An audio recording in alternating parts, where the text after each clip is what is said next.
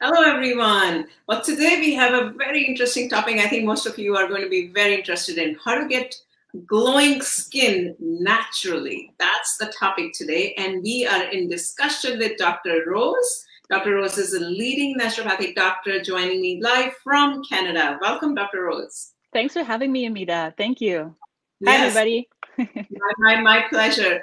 So let's just, women, obviously, we are obsessed with getting this glowing skin. What is the magic here?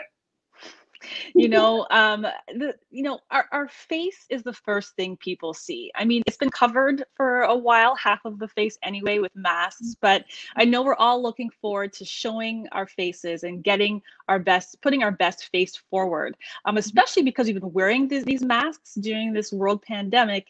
There's a lot of issues happening underneath the mask as well with our skin. So that people, now that we are slowly opening up, we really want to make sure that our skin is healthy and glowing and happy underneath, and that we're putting our best face forward. Sure. So let's just talk about the secret to getting a glowing skin without the mask. Let's just talk on the internal point of view, since you're a naturopathic doctor. Yes, for sure. So basically, it starts from the inside and you work your way outside. A few things that whenever someone comes in and they're talking about having acne, having breakouts, having aging skin, psoriasis, eczema, we have to look at the inside. The first thing I want to rule out is that there are no food intolerances or sensitivities. Some of the key ones that show up in my practice, whether we do an elimination diet or we do a food intolerance test to determine what the problems are. Usually the problem foods are dairy, soy, especially in premenopausal women, red meats, fried and greasy foods as well. Those can be an issue. Foods that are heavy and laden in trans fat. So you want to start there.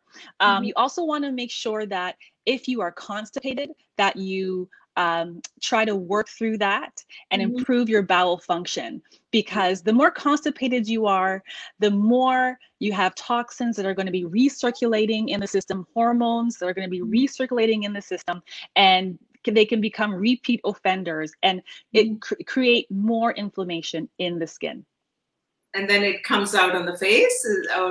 Exactly, yes. And particularly for dairy. Dairy is a huge culprit for worsening skin issues. So if you know that you are sensitive to dairy, having a little bit here or there when you're having severe acne and you know that you have a dairy issue, it's probably not a good idea. But the great thing is that there are lots of dairy alternatives that you can look into from different plant-based sources, like oats, like cashew nut, so it's not like 20 years ago when it was just soy, and soy can also be an issue for people as well, right? So so yes, it comes out on the skin. It leads to more congestion, more inflammation, redness, flare-ups in whatever skin condition that you have. Wow.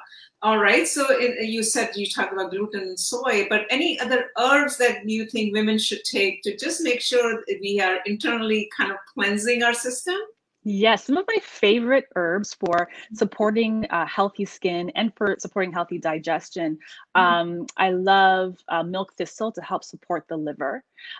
Nettles, because it's so high in so many nutrients and vitamins. Ginger is a fantastic natural anti-inflammatory, and you can easily add ginger to any food that you make, stir fries, stews, have the ginger in like a tea form as well. Burdock root's another one that's goes really deep and helps support digestion. Bitter herbs in general I love as well, because they help the digestion from starting at the mouth, right? And even when I recommend for my patients to incorporate more fruits and vegetables in their diet, one of those specific types of vegetables that I recommend are the bitter vegetables, including, bitter melon, rapini, kale, chard, because when you taste that bitter principle, it starts to stimulate that digestive process right from the mouth. It signals down into the intestines to get things churning and get things moving. And the more your digestive system is enhanced, the better you're going to have elimination, and the better your skin is going to be, and the better it's going to glow.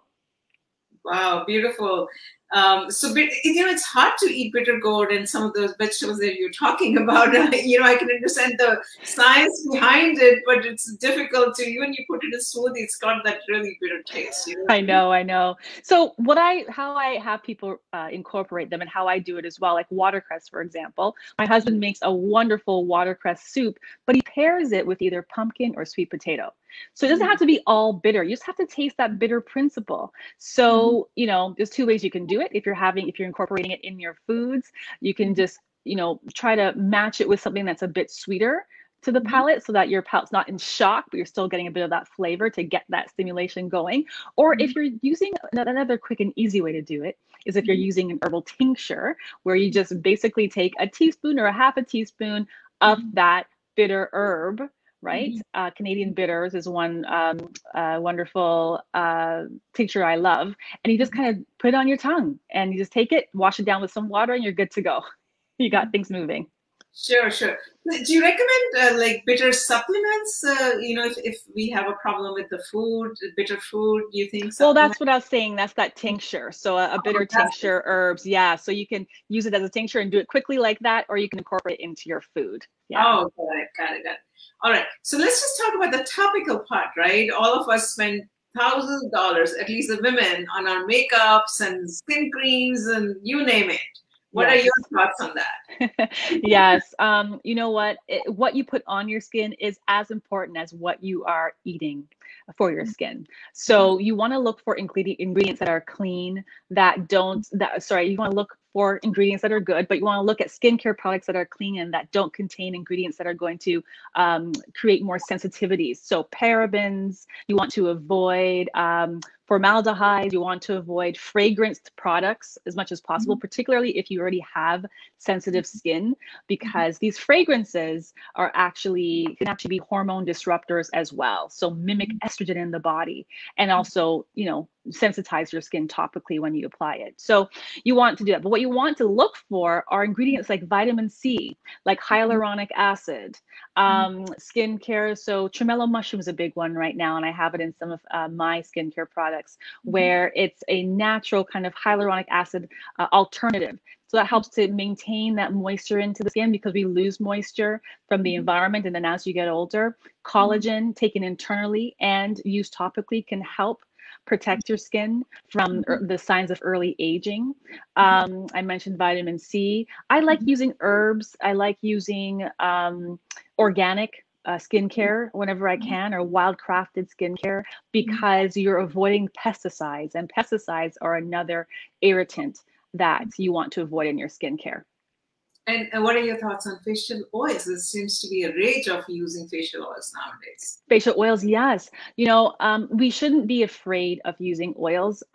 It's just to make sure that you're not using oils that are going to clog your pores, like mineral oil, for example. But there are fantastic oils out there that can help balance the skin's tone, balance how much sebum and how much oil the skin is producing. A big problem is overwashing. We tend to overwash, over-cleanse, over-sanitize everything. And when we do that to the skin, it can lead to increasing the appearance of fine lines, creating dryness and dullness in the skin. So the use of facial oils as a facial, like to cleanse the skin, and also within skincare products, we should try not to be afraid of that, because it can be very nourishing and very protective for our skin's barrier. Sure. We have a question. Someone is asking about bone broth. Bone broth. Yes. So is it good for the skin? Yes, if you can have bone broth, it's wonderful. It's high in gelatin. Gelatin breaks down to collagen, and collagen is great for your skin. Collagen peptides help to keep your skin's glow, help to boost and plump your skin, and help to reduce fine lines and dark circles and such. So if you are able to have bone broth, or even using bone of, either whether it's cow or fish bones or chicken bones to make your broth, to then make your soups, that's a wonderful thing you can do, because it can really help nourish not just your skin, but it's great for your joints, and all over, and great for just maintaining moisture all over your body, which is great. And what about people who are vegetarians? What should they do? Is there an alternative to a bone broth? not necessarily to a bone broth. Vegetarians who don't have any meat at all, and if you don't have fish bones either, then you're not going to really get the same. It's not the same. However, you can. There's herbs. There are vegetables that are also high in other ingredients that are great for the skin. It's not just about the collagen and the gelatin.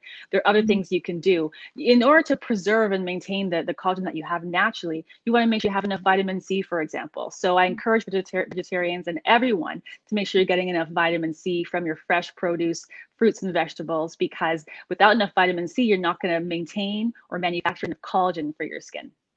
Wow, beautiful. So what else do you think we should do to make sure skin is beautiful and glowing? Like, does yoga, breathlessness, and laughter, does that help with the skin? Yes, all of that, happiness. But one thing I do want to mention is sleep. So, sleep is the probably the most important pillar of health, where you take yourself down for 8 to 9 hours, hopefully. It's deep. You're going through all the phases of sleep. It's restorative. It balances your immune system. It helps you to feel happier the next day, be more present, and your brain's working, and you're reducing your risk for cognitive decline later on. And it's great for the skin, right? So your body goes through a natural detoxification process when you sleep. So for me, I highly recommend that you try to get enough sleep. If you're not getting enough sleep, it will definitely show in your skin. And yeah, no, I could agree with you more, because sometimes if you don't have a good sleep, you wake up and you got the puffy face, right? And you don't know what the heck happened here, right? Yes, I know. And what I say too, I get a question all the time, from parents, new parents as well. And I was there before too, and I felt that, my skin looked like the worst it could have ever looked, at that time. But the skin can bounce back. You can restore and rejuvenate your skin using natural ingredients, committing to a wonderful, healthful diet. These are all ways that you can help balance your skin, even if you do go some time without getting awesome sleep. It's going to be okay, but just, don't beat yourself up, but just try your best to work on that, because for your overall health and prevention of disease and other conditions, sleep is paramount. Sure. So we'll wrap up this session by learning about a good skincare routine that we should follow. Yeah, well, you always want to cleanse. We're exposed to the elements. You're putting on makeup, so cleanse and double cleanse. You mentioned oil cleansing. If that's something that interests you, you can even make your own oil cleanser, but there are many on the market that you can use. If you have dry skin, make sure you're using something that's like a natural creamy cleanser and it's not stripping your skin further. And then you want to make sure you follow up with a really good serum. A serum is like usually either oil-based or water-based. And what's great about that is that after you cleanse and tone your skin with a great toner, it goes directly on the skin, no barrier, and it gets to penetrate. So your serum is your treatment. And there's vitamin C serums, hyaluronic acid-based serums, collagen-based serums. You want to find a really good serum. Then you want to top that off with a really good cream or a gel. For people who have really oily skin, a skin gel could be very soothing and balancing. Or if you really have really dry skin, go for a really good cream, and make sure that you also wear sunscreen. Sunscreen is also very important because you want to protect your skin from the UV rays, which can also lead to the early signs of aging. Wow, beautiful. Okay, so the gel you talked about, the same as the moisturizer, is that what you call the gel? It just depends. So after you do the serum, you can choose either there are skincare products, like I have a honey repair gel, for example. You could use a gel that is like a wonderful consistency, but it's great for people who have really oily skin. They enjoy that. Or you can use a cream. If your skin's really dry, you can use both. You can use a gel, and then you can put a cream on top of that to help seal that in. Okay. Well, thank you so much, Dr. Rose. Amazing tips for all of us to start implementing like ASAP. Anything else? Thanks for having me. Yeah, absolutely. And I just want to say this is an educational session only. She is a medical, naturopathic doctor. So we are just trying to bring you every single day 10 minutes of hot natural therapies can help you live better. That's what we are trying to do with that. Thank you so much, Dr. Rose, for being with us. Thank you.